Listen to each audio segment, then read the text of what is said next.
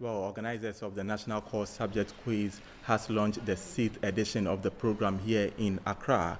The competition is set to commence on August 9 to September 12 with 32 schools battling for the enviable title.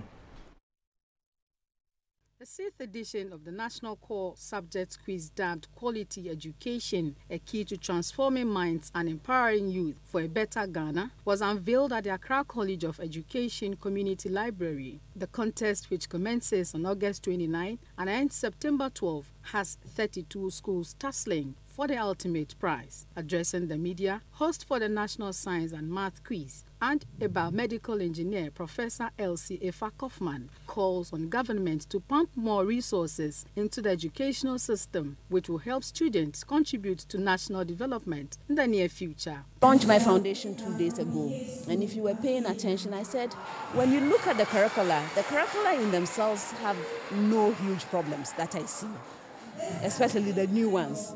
Right? They don't have a problem really because they tell you what to do, even the practical applications.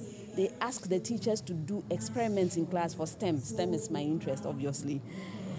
However, you cannot just throw a good curriculum at a system where you have not provided the resources or the knowledge for the teachers to even have the confidence to go to class and say, I'm going to do an experiment in class and I'm confident enough to teach in a way that the students understand and can apply.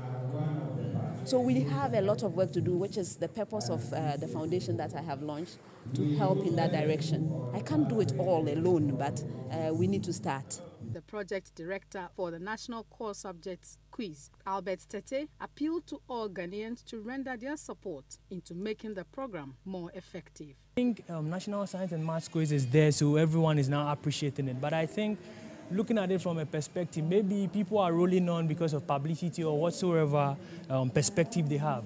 Because if they're truly valuing education, then it means any educational program that is worth it in the system needs to be supported.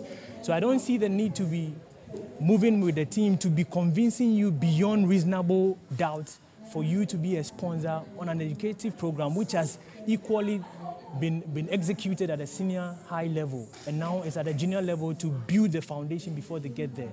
And surprisingly, we have some contestants who are from the National Core Subject Quiz joining the team for the National Science and Maths Quiz. So it should tell you that we are feeding the parent.